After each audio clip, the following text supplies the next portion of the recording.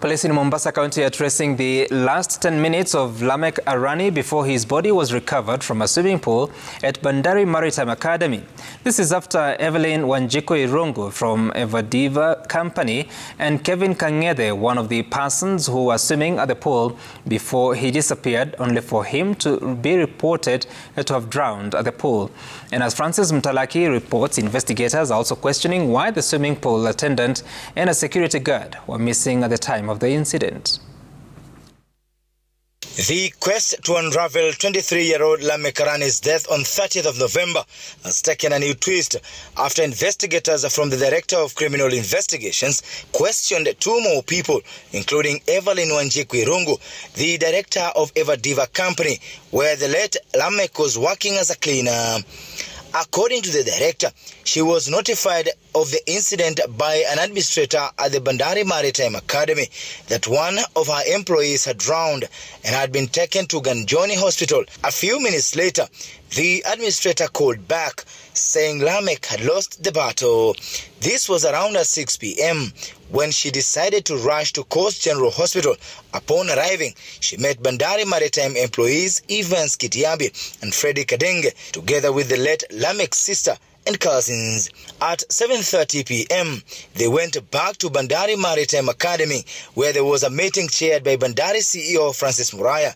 An eyewitness around the pool by the name Philip Mwakio gave his side of the story, saying he didn't see Lameck drowning. Kevin Kang'ethe, a close friend and one of the three people who were swimming at the pool with the late Lameck Arani, have also recorded statements with the police, saying Lameck was swimming at the shallow end and this was a routine for them. Lameck mimi nilikuwa nimeonana na yeye before. Sasa ni ile tu nikaonana na yeye tukasalimiana. Mimi nikachange nikaenda swimming pool. Kuchange kwenda swimming pool nikiwa nimeswim kwa swimming pool tulikuwa mimi na kuna mademu wengine watatu walikuwa kwa swimming pool yenye nilikuwa. Yenye Lameck aliingia. Lameck akakuja akaingia kwa swimo pande ya shallow end. Sasa akiswim hapo hivyo Lameck alikuwa anaswimia hapo hivyo kwa shallow end. Mimi nilikuwa na swim nikienda across the swimming pool. Jumi bado nilana najifunza.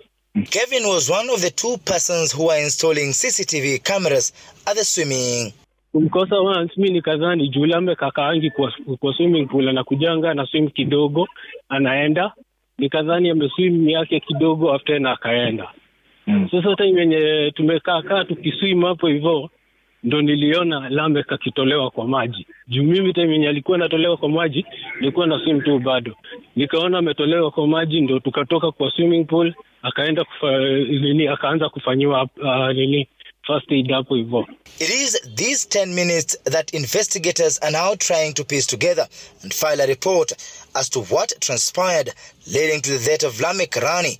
Police are also questioning why the swimming pool attendant and the security guard, who are required to be at the pool every time, went missing at the time of the incident.